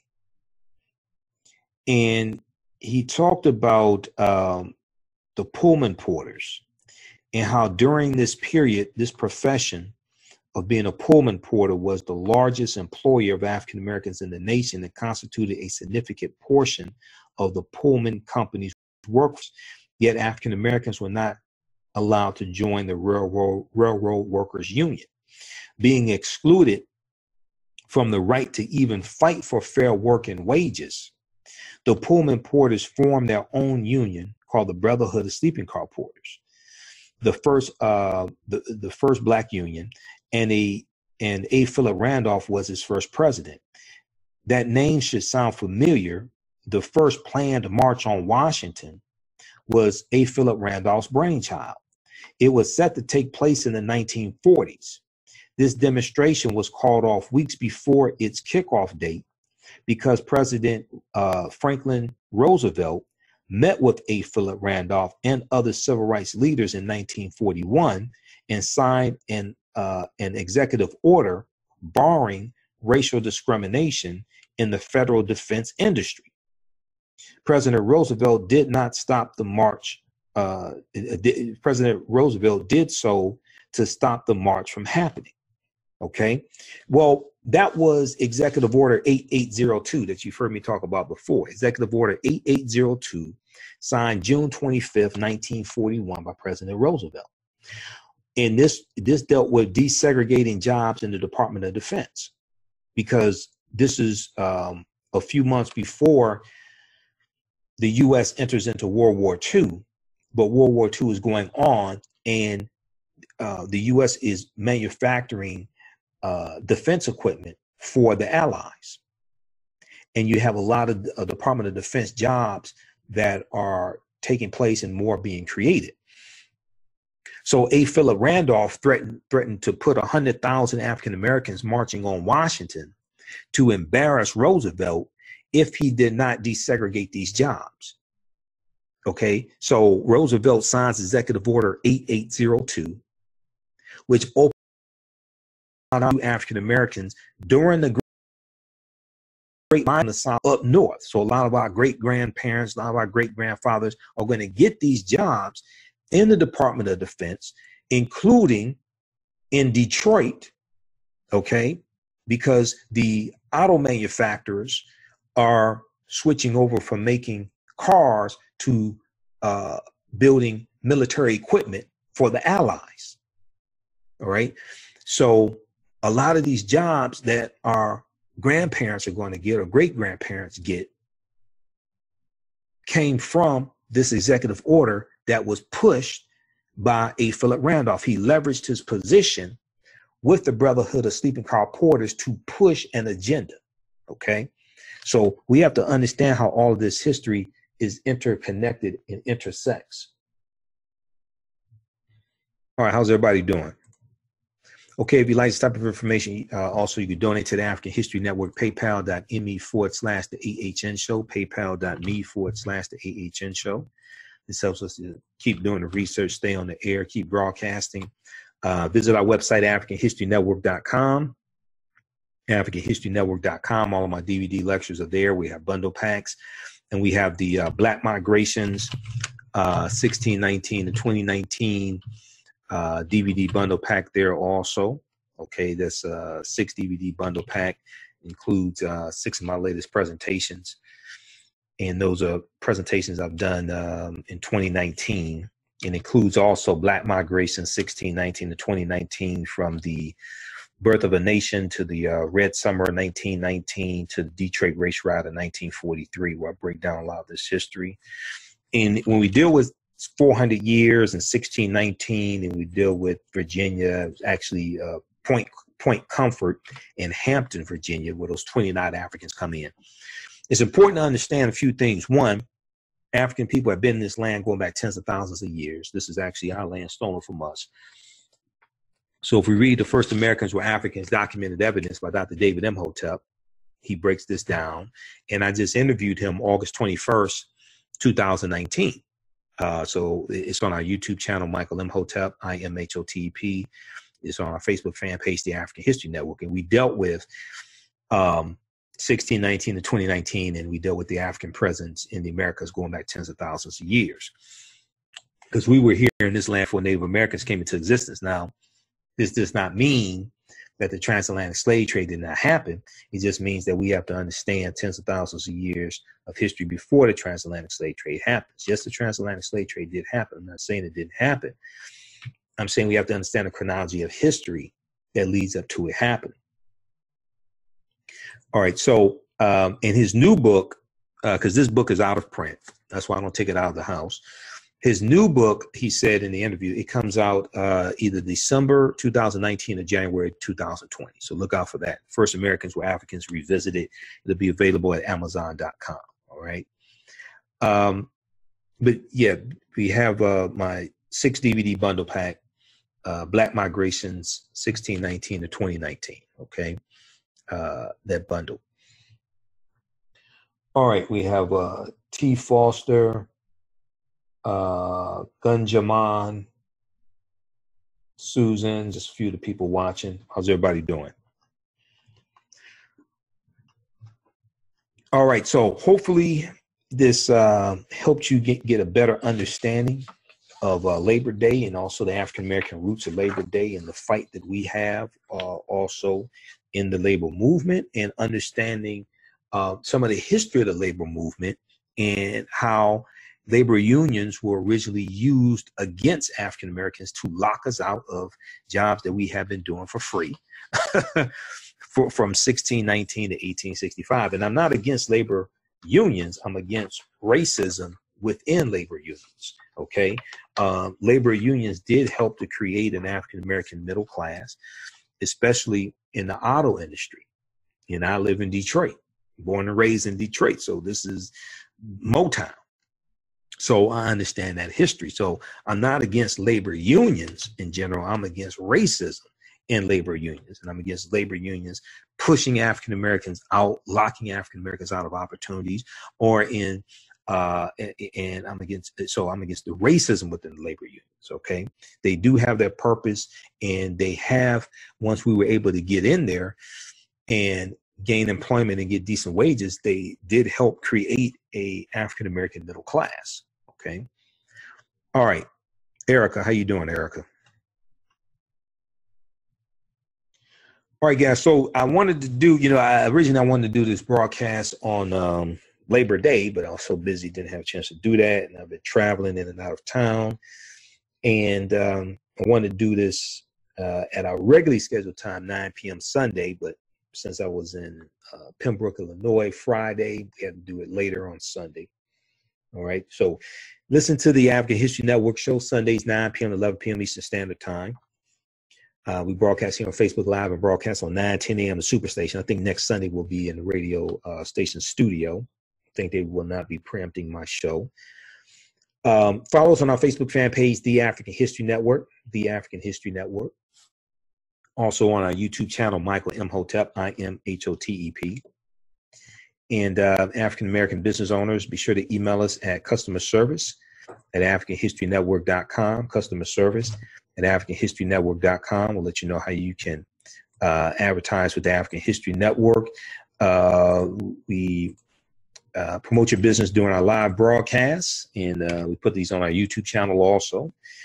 And then we also put these broadcasts in audio podcast format. And also our Sunday night show, the African History Network show, is in audio podcast format on 8 different podcast platforms. So we're on Acast, we're on iTunes, Castbox, Stitcher, Acast, FM Player, TuneIn, and some other podcast platforms also. So we take your 30-second to 60-second commercial and put it into the audio podcast of our various broadcasts. If you don't have a commercial, we can record one for you.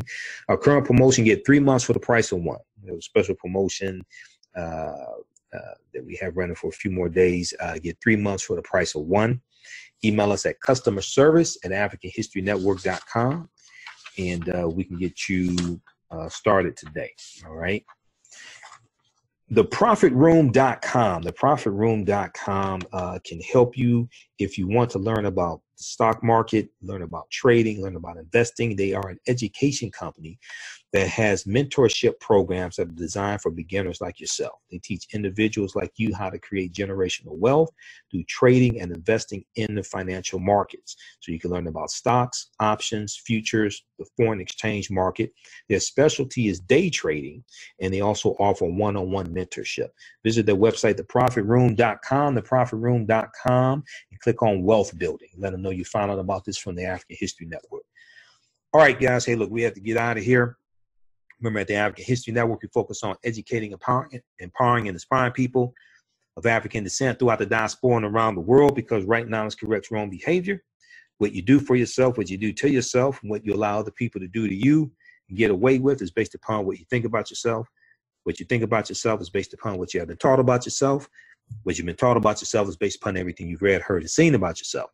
Remember, people's history and culture teaches them how to deal with the problems of the past in the present and the future to meet the needs of the community. People's history and culture teaches them how to deal with the problems of the past in the present and the future to meet the needs of the community. Right now, it's corrects wrong behavior. It's not over till we win. For Wakanda forever. And we'll talk to you all next time. Peace.